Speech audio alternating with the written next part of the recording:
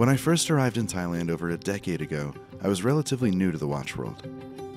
I discovered the watch community there, and it became a small part of why I stayed for so long. But the warm culture, the natural beauty, constantly learning new things, and the risks I took, those are the real reasons. Bitter. I ate a spider. Being back in the kingdom and meeting collectors like Khun M and Andy gave me the same sense of horological discovery that I had all those years ago. And even though I came to know Thailand well over my time there, I only scratched the surface. This time around reminded me that there's always more to uncover. Welcome to a box factory on the outskirts of Bangkok. Thousands of boxes for brands around the globe are made here on a daily basis. You have your factory workers, your raw materials, and your machines. But this is no ordinary factory. Inside is a full-fledged museum dedicated to Omega. It's aptly named the Omega Passion Museum.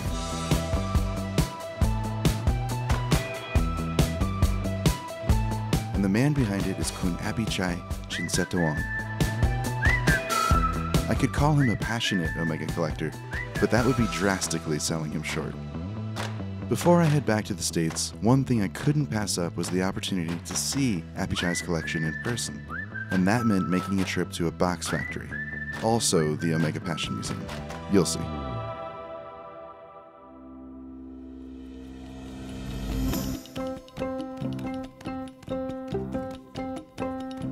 Omega is one of the best-selling watch brands globally and has a massive fan base, myself included. I've been through a few Speedies, Flightmasters, and Seamasters. In fact, the Bond Seamaster was my first high-end watch. When it comes to Omega's design, movement innovation, and history, there's just so much to dig into. For over 25 years, Khun Apichai has been collecting not only Omega watches, but all sorts of Omega historical odds and ends. Khun Apichai, firstly, I want to thank you for inviting me into what is essentially the Omega Passion Museum of Thailand, but it doubles as your office inside of a factory. Yeah. Where did this idea come from? It's incredible. I start collecting watches, and one day I just think, after getting more and more, why don't I put it somewhere and I can enjoy it every day. I would imagine that it would be hard not to be distracted by all the watches. How do you get your work done? You get used to it. It's just like some furniture. When you saw them every day, you just get used to it. Yeah. So you've been collecting for how long? I started collecting 1996 with the classic watches. And there's some pretty interesting ones here. For example, these enamel-dialed watches. What's the story here? I mean, this is a depiction of the Swiss Chronometry Observation Center. Yeah, enamel watches, enamel dial, which is very rare for the Omega in the past. Where exactly did you find it? How do you source all these watches? I can only say I'm lucky. When I saw this enamel dial on the magazine, I said to myself, wow, if one day I can have it, it's fantastic. One day I got it. Yeah. And I use it to do the decoration of my museum. When was the museum created? 2006, when I think that I have quite a lot of watches, and I think it's time to share to my friend what I have, and I can talk with them about the history of it. So I created the Omega Passion Museum. About how many watches would you guess are in the Omega Passion Museum? About 300 watches in the museum. There's Speedmasters from the very beginning all the way to modern Speedmaster. Every single Speedmaster you can think of is here.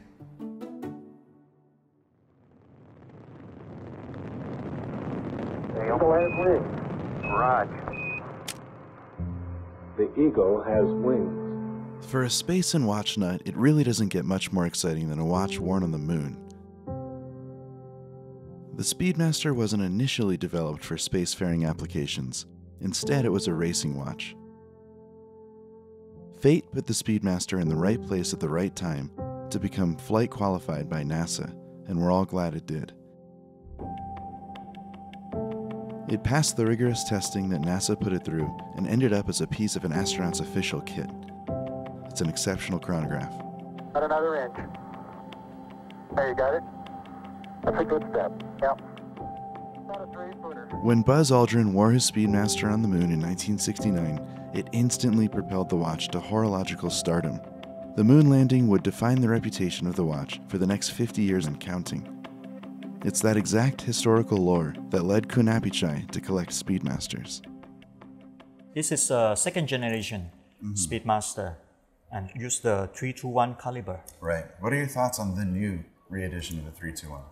I already have one. Oh, should have known. Yeah. I think the new Speedmaster, they are very, very nicely done, very good workmanship. Comparing to the past, I got the history. The new one, I got a very, very beautiful watches. It's a different watch, fundamentally, as it once was. One represents the history, now the new ones represent an emphasis on craftsmanship. Yeah. In the past, they prevent the anti-magnetic by aluminum cover to cover the caliber. But nowadays, because of they change some of the parts, so that now the anti-magnetic field is from the caliber itself.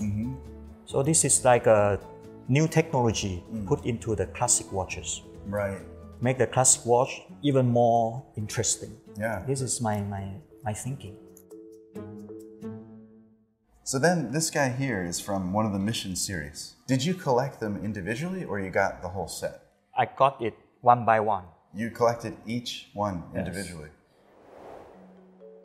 In 1997, Omega created the Speedmaster Missions set to commemorate the 40th anniversary of the Speedmaster. Each watch in the set featured a mission patch from NASA's famous Apollo program, 22 in total. The 23rd watch in the lineup was made to resemble the original reference CK2915. A limited number of the sets were released, but the patch watches were also available separately. The first watch that I wanted to have is the Apollo 13 because of the history of it and the design. It looked very, very beautiful. And when I got this one, then I tried to find another. And unbelievable, one day I can get all of them, That 22 is watches. insane. Yes. Every mission patch on the sub-dial there. Some of them want to sell me the whole bag, Yeah, but at that time, I don't have enough money to buy it. yeah. So I collected one by one, and finally I got them all. Every Speedmaster that's kind of part of the Omega lore, legendary Speedmasters, you have an example. For instance, this combination right here. This is the original one. Yeah. They gave it to the staff when the Apollo 11 touched the moon. Yeah. And then after that, they have this one come out, so I get them both.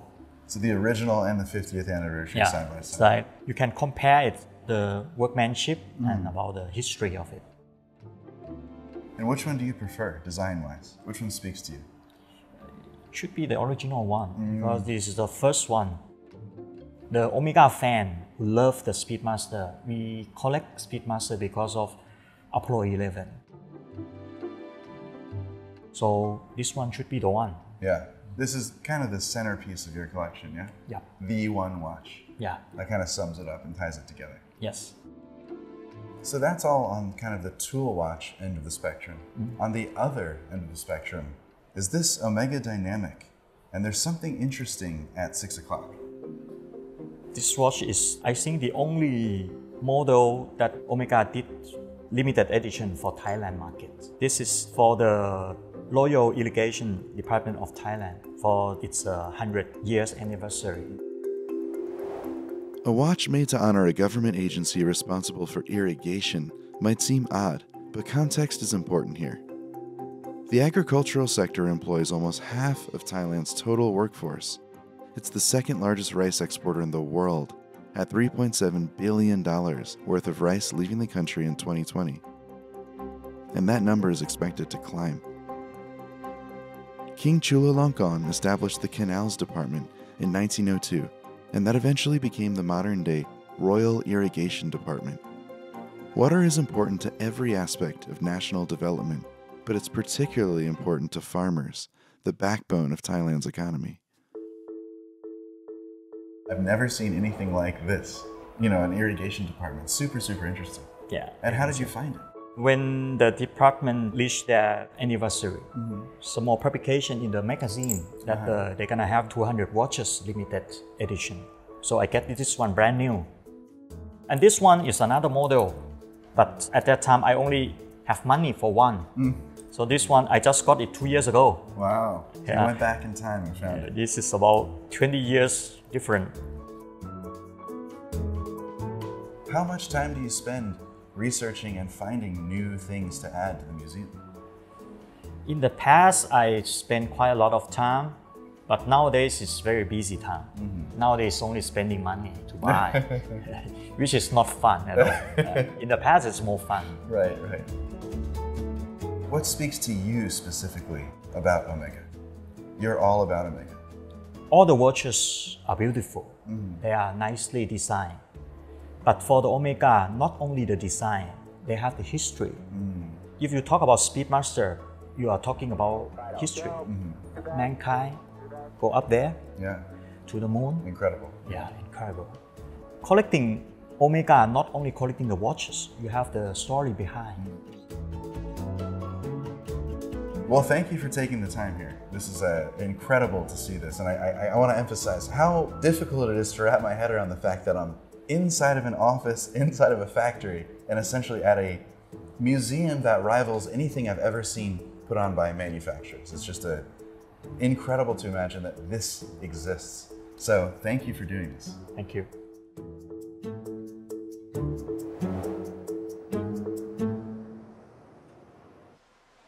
I fell in love with watches again during my time in Thailand. It's impossible to become jaded or cynical about the hobby when you consider the infectious passion of collectors like Khun M, Andy, and Khun Apichai. Thailand is known for its intensity, blistering tropical heat, food so spicy it's euphoric, beaches so beautiful you think they're fake, and of course the ever-present Thai smile. There's an expression here, sabai sabai, and it means something like, take it easy, life is short, relax, see the good in things. And after my time here, that's exactly the attitude I'm applying to watches.